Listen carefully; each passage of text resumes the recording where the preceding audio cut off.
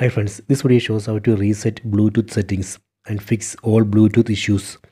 Please don't forget to subscribe this channel. Please like and share the video.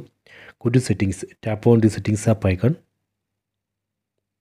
Go down, go to system, tap here. Go to reset options, tap here.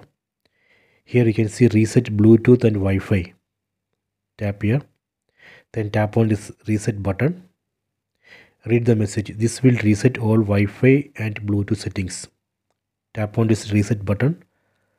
Done. See the message. Bluetooth and Wi-Fi have been reset. This reset operation is safe. It will not delete any data from your phone.